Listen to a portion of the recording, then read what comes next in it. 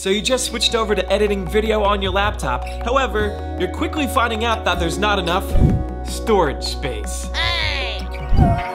In this video, I'm going to teach you how to edit with unlimited storage space.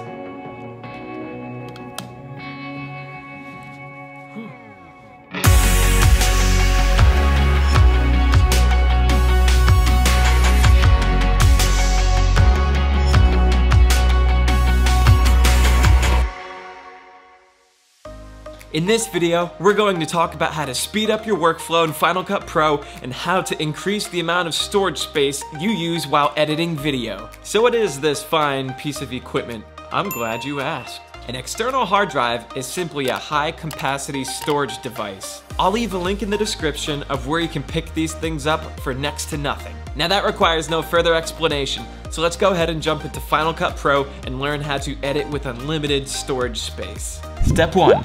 Plug in your hard drive. What? Step 2. Create a folder where you want the project to be saved. Start by clicking on the hard drive icon.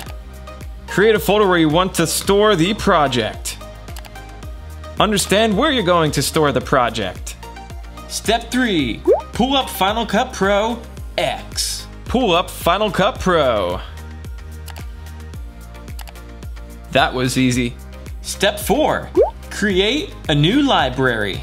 Create a new library. Go to the top, click File, click New, and go over to Library. You will then be prompted where you would like to store your project. Go to your storage drive, click on the folder you created earlier, and click where you'd like to store it, and then click Save. And step number 5.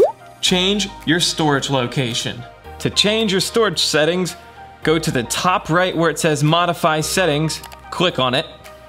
You'll be prompted with Media, Motion Content, Cache, and Backups. Click on Media, click on Choose, and then it's going to prompt you where you would like to store it. Again, go to your hard drive, go to the folder that you would like to store it at, and click Choose. Next, Cache. Go to Choose.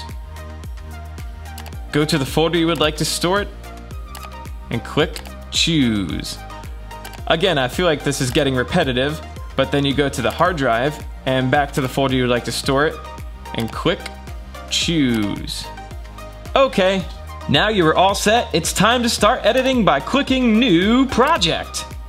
You are now using only the storage space from your hard drive and none from your laptop. Now you're able to edit with unlimited storage space. Kind of. Well, that's all for me today. If you enjoyed this video and learned something from it, feel free to hit that dislike button, unsubscribe, and don't you dare hit that notification bell. Don't you hit that button. I'll see you guys in the next video.